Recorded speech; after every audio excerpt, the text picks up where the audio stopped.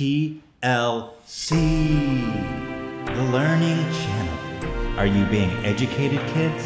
This is like a renaissance for me. I love TLC. I've been looking at these videos forever, and I feel like now I've got the energy, I've got the fortitude, I've got the will to push through to enjoy these TLC videos to their maximum capacity. So today I bring you a very special love story about a man named Nathaniel and his car Chase. My name's Nathaniel and I'm in love with my car. My name is Nathaniel. I'm 27 years old and I'm in a serious relationship with my car. I love what they do with the music in the show. They're definitely not doing this guy any favors. It's like, hey, I'm Nathaniel, just having fun, living my life. Then it gets all creepy banjo, like backcountry, rapey, incesty song, you know what I mean? And I fucked my car. Damn, help the guy out. It's already creepy. He doesn't need the weird, creepy banjo, man. That's not gonna help him. Help the guy out. Keep the cheery music going. Morning, baby. My handsome man. That is a shocking cut, I have to say it. That is shocking. It's hard not to play the creepy backcountry incest banjo. God damn, get a fucking room, dog. What, you just fuck your car out in public like that? That's lewd. What's he doing under that hood, dude? I'm getting a little turned on right now. Morning, baby. My handsome man.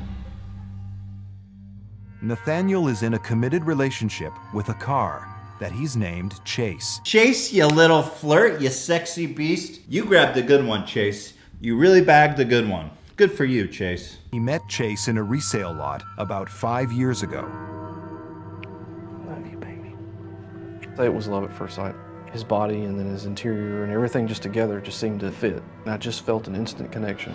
I gotta tell you, Nathaniel, I don't wanna be offensive. Some people might be offended by this, but I feel like I just have to say it. Not that attractive of a car. Maybe I'd stick it in once and then never drive it again, but that's it. I would hit it and quit it. If I were you, I wouldn't settle down for that, Nathaniel. But goddamn, if he's this attracted to this car, what happens when he like passes a McLaren or like a Ferrari on the street? Does he just whip his dick out and like a drive-by like dick rubbing, you know what I mean? He just whips it out and he's like, this guy should start a car wash company. I think he'd be killer at that. We have a favorite song. It's Can't Fight This Feeling by REO Speedwagon. The favorite date would be going to the Lookout area. Just lean against him a little and just be with him mainly. Love you. But Nathaniel's relationship with Chase goes beyond dates and presents. We have our times when we get sexual. Does that feel good? Fuck. Those like horrific stings they play, like that creepy violin. Does that feel good? You're a handsome man. Does that feel good? They're like, okay, now this is the part when you get sexual with the car. What we want to do is set you up with really creepy lighting and we're going to pipe in some really terrifying sound effects, okay? So go ahead now. It's going to be really creepy, so play into that. He's like, that sounds fair. That sounds like a good depiction for me. I'm really glad I did this. You're a handsome man. Love you, baby. What we do the most often is I like to lean over his fender and across his hood and do little things like that and kind of press up against him and rub against him like that. This guy's like, you know what? The world is finally gonna understand me. I'm gonna come out. I'm proud. I'm in love. I want to tell the whole world. Meanwhile, the producers are like, creepy sound effects, creepy lighting. Portray this guy as a fucking menace to society. Look, it's the Learning Channel. We come here to be entertained, not educated. One of his more bold positions is for me to be underneath him. There's something about that bumper kiss, man. He's under there. He's working the gears and shit. He really likes that. It's very special to make love to Chase. I'm not gonna lie, I do miss Hila. It's been a long time. Hila's been gone several days now, and I gotta say, Chase is looking better and better. God, I'd kill to get that into fifth gear. Yeah, yeah, yeah, yeah, yeah, yeah. I am worried for my friend because it's not normal, and you may have people that don't understand and make fun of you. Nathaniel's so attached to Chase, he rarely lets anyone else drive him. Wait, him? This guy's been gay the whole time? That's twisted. You can fuck all the cars you want, but homosexuality is a sin against God. That's blasphemy. I'm sending you to Jesus camp to fix your homosexuality so that you can grow up, be good in God's eyes, and fuck a female car. Damn it, Nathaniel. I feel like he actually comes from a really religious part of the country. Is this like the weirdest way ever of him trying to come out to his like religious parents? I am fucking a car. What? You lessen the blow, right? You're like, whoa, hold on, you're fucking a car? And I'm gay also. So that kind of slips through the cracks. And then maybe in a month he could start sucking dick and everyone's like, well, at least he's not fucking a car anymore. It's kind of genius. If something were ever to happen to Chase, my heart would just stop. I just have to gather myself here. I'm sorry for all that. I guess the reason I don't tell a lot of people is because I don't know the response I'm going to get. I always worry about that little bit of disgust that somebody may have. Right. The main reason he doesn't talk about it is because he's worried about how people will react. So he figured a good way to come out about it was to make a video with TLC for 7 million people. So literally everybody in the world can see it through the lens of the Learning Channel, who plays creepy music every time he kisses his car's wheel. Does that feel good? Love you, baby. This, to me, is probably the best way to come out. Very well executed there. Nathaniel. I'm Nathaniel. But Nathaniel's biggest fear is how his relationship could affect his career as a customer service technician. I mean, if everybody found out, I'd be worried that it may affect my job. If everybody found out, it would affect my... You're on TLC. Why are you doing a documentary? Keep that shit to yourself. I think. Oof, I feel bad for this guy. I'm sure everybody he knows has seen this now. Fuck, that's brutal, dude. But I love him to death. I wouldn't trade him for the world. Good night, baby. Love you. Does he really love the car if he doesn't sleep in it? Lovers sleep together. I don't know if I'm taking this guy seriously. Is he fucking other cars? Is he attracted to humans? Nathaniel asked me to come up here. Basically, he had something that he wanted to tell me. This is like straight out of King of the Hill. Damn it, Nathaniel. What is wrong with that boy? I don't know exactly what it's about, but I'd like to know what's going on in his life. Yeah, it's something pretty important I want to talk to you about. All right. I'm just gonna come out and say it, I guess. I'm in an intimate relationship with Chase, sexually and emotionally. You're in an intimate relationship with your car. Yes. Does that feel good? You're a handsome man. Woohoo, man! Now this is television. TLC knows how to bring it. You know this was their idea too. They're like, look, that was interesting.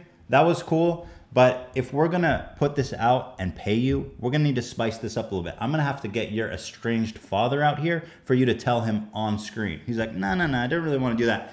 Nathaniel, we're the Learning Channel. We do everything we can in the pursuit of learning and knowledge. We need your dad out here to confront him on television now. Or how are people supposed to learn otherwise? By the way, look how his dad is touching that car.